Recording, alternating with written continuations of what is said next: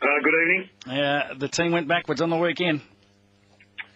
Well, we're obviously playing the best team in the competition, and on the back of that, we probably had our younger side for a number of years, and I think I went and had a look at how many more games experience they had Geelong than us on the day, and it was 500, so sometimes that can be telling. I didn't mind the physicality stuff. I mean, we know that Dean Solomon and Barra will talk to you about that in the sick. That was an isolated incident, and I didn't mind the ferocity that you came out with, but it appeared that after, it was almost that the Dockers got battered into submission, and then they were second to move, reacted, didn't have the quite same positive strength and attack on the football as they did against Essendon, e.g. Shammer and McPhee.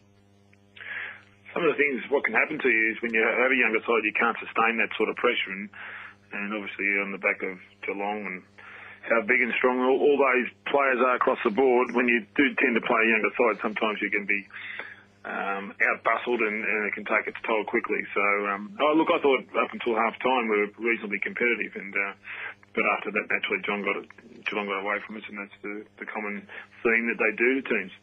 Harves, did you say Geelong had 500 games more experience? Yeah, across the board, yeah.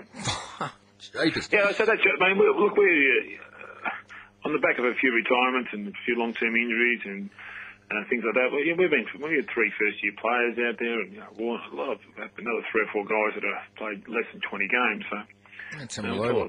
Now, mate, can we work that out, Harves? I like you and I like talking to you. But who started the fights, mate? Did you start them, or did Geelong start them, or was it tit for tat? I saw your mate Mark Thompson after the game say that it wasn't us, that we were just reacting. That we were out there playing footy. He almost had a bit of a crack at you, Harves. It'd be fair to say it's a little bit strained at the moment, our relationship. Is that right? Imagine if you weren't his mate, what he would have said. No, look, can I just give you free kicks in the first quarter was 17-5. Now, when you asked me that question, I would have thought that we're more than playing the ball in that particular... discount the Solomon issue at this stage. But 17 free kicks to 5 our way would suggest that we're actually first in for the ball and doing a lot of things right, I would have thought. Mm. The Dean thing was untoward, and it was one of those issues where Dean found himself running at Cameron, and the initial one was to tackle him. Then in between that, he'd obviously released the ball. He got momentum up, and then for whatever reason couldn't stop, and you saw the result. And it's not something he's proud of, and you saw him apologise straight after the game, and I thought it was a good gesture if there is one in this sort of outcome, and he really meant it. You could tell by the tone in his voice and his demeanour. Are you fearing the worst? I mean, you're sure you have people who represent you at these sort of things at the tribunal, and what's their gut feel? I mean, the fact that you've got 7 games to go, does that worry you that he might get the full 7? Well, I mean, I can't comment on what they give him, but I wouldn't have thought that they'd take that into consideration. We're going to discuss all that tomorrow, Brad. We haven't gone into detail yet. That'll happen. But they're going to use him as an example. The fact that you guys aren't playing in the finals, there's 7 games to go, want to stamp this out. So, look, we can use him as the scapegoat, so to speak. Not that he's a scapegoat as such. I mean, what he did was wrong. I would like to think that they don't use us as a scapegoat, and whatever penalty comes up, then that's right across the board. But should you be sanctioning him yourself, though? Because it's his second suspension for the year, and it's going to be massive. It's going to be 6 to 8 weeks. It's up with Barry Hall, people are saying. And well, it's about 6 times in 30 games, isn't it, Huffs? And Farmer and Black have copped it. Suspended or reported. Should you be doing something to him as well, a la what Sydney did to Barry Hall?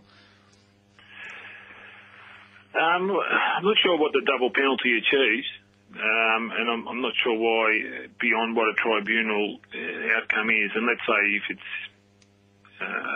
it's extensive tomorrow, then I'm not sure what another penalty does on top of that.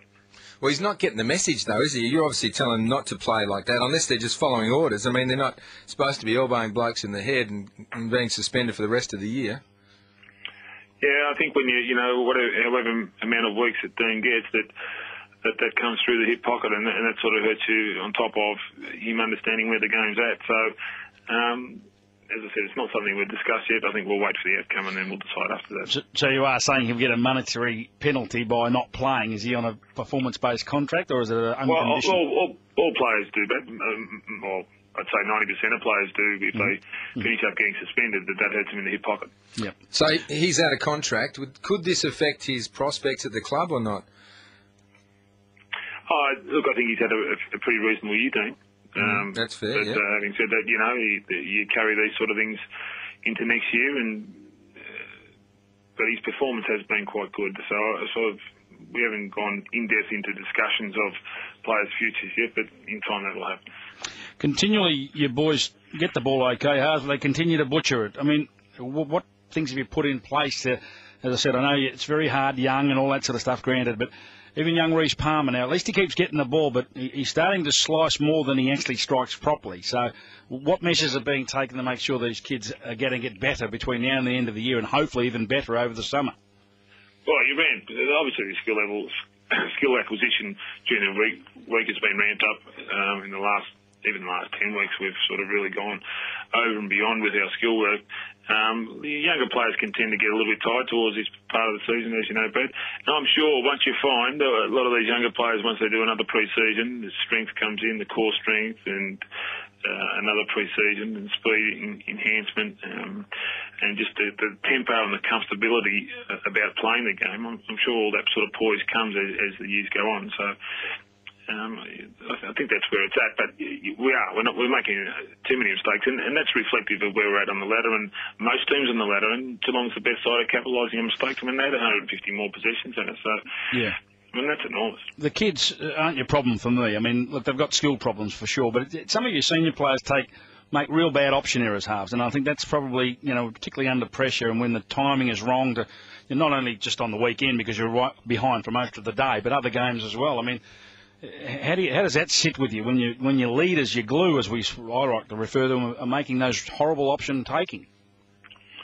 Yeah, it's a continual process of working visually, training, creating awareness drills, looking for longer options, the teammates of the side creating better options for each other, and then also the alleviation of blocking and shepherding so your teammate kicks without pressure. It's all of those sort of natural things that should be instilled in the team sometimes go by the wayside. Halves, Robert Shaw in the paper today sort of implied that he thought that Cam Mooney might be in trouble for one of those hits on Reece Palmer. That didn't happen. How do you feel about that? Oh, well, that's Robert's opinion.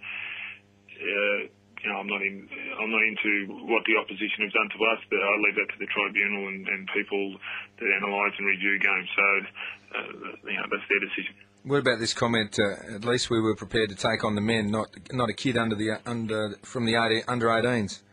Oh, look, make no mistake. A few of our guys got heavy treatment. But Ryan Crowley, for instance, was never let go at any stage by the opposition. But we don't complain about it.